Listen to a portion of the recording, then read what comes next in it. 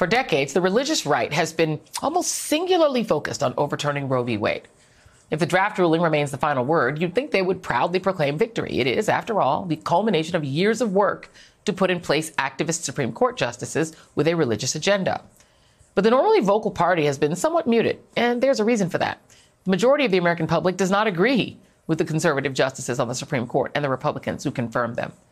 But now that the dog has caught the car, it's an open question what comes next, and if voters will punish Republicans for taking away women's rights. Joining me now, Aaron Haynes, editor-at-large for The 19th and an MSNBC contributor, and Robert P. Jones, CEO and founder of the Public Religion Research Institute and author of White Too Long, The Legacy of White Supremacy in American Christianity. I'm going to start with you on this, Robbie, because this is the dream come true that, those of us who've been following the religious right and the things that they've said for a long time know this is what they wanted.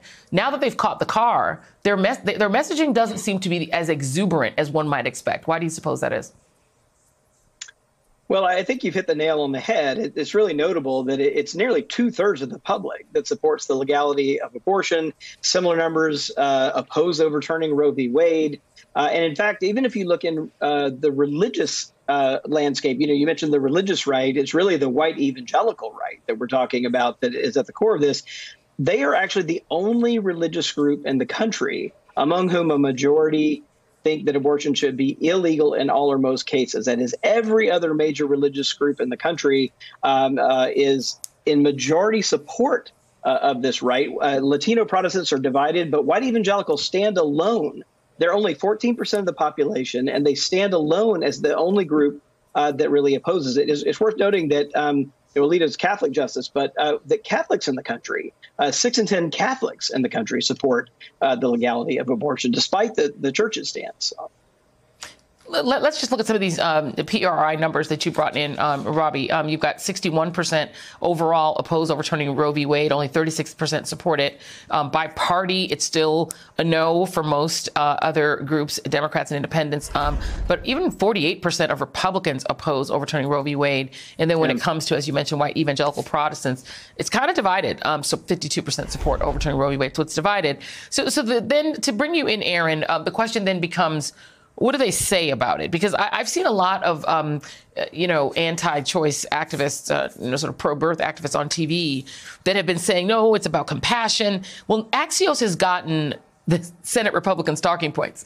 Their talking points are be compassionate, expose the Democrats for their extreme views, forcefully refute the Democrat lies regarding GOP positions on abortion and women's health care, blah, blah, blah, push the idea that Americans support reasonable restrictions. This isn't about reasonable restrictions. This is about banning abortion, and they've even got a bill they're working on in the Senate. What do you think this winds up doing, or what are you hearing that it's going to wind up doing in some of these races in the midterms?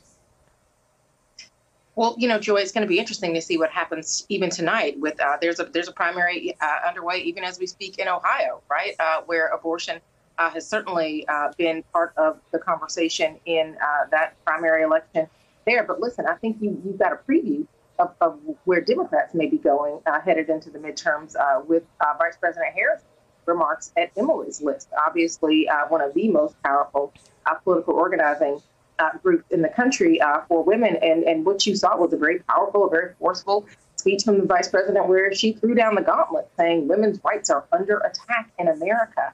And she said in a statement that she put out earlier today that it's time for every woman in America to fight with everything that they have to push back against what may be coming if this draft opinion ends up actually being the actual opinion of the Supreme Court later on this year.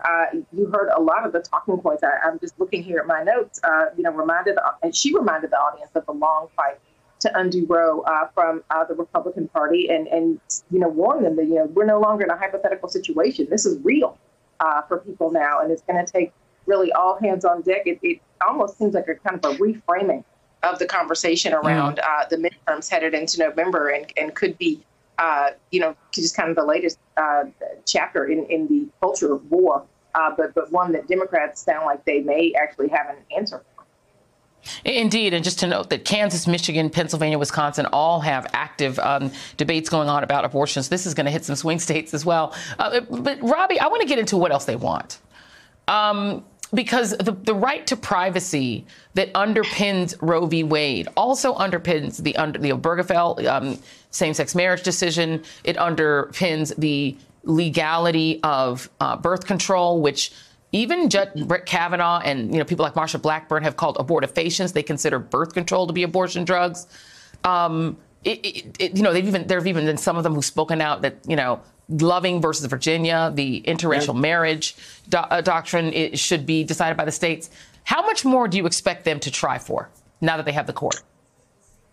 Well, I was struck, again, I'm no lawyer either, but I was struck by the aggressiveness by which this leaked memo went after the presumed right of privacy that's been, 6 decades of jurisprudence establishing this, and that goes straight at it. And if it's not mentioned specifically in the Constitution, the argument is there's no constitutional support for it. Right. And so you're right. Even marriage across racial lines, right, could be back on.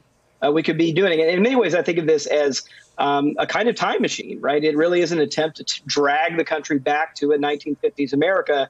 And in fact, when we look at the correlations between questioning on exactly that, like if you look at those who oppose the legality of abortion, we find that it's 2/3 of them believe that American culture and way of life, for example, has changed for the worse since the 1950s.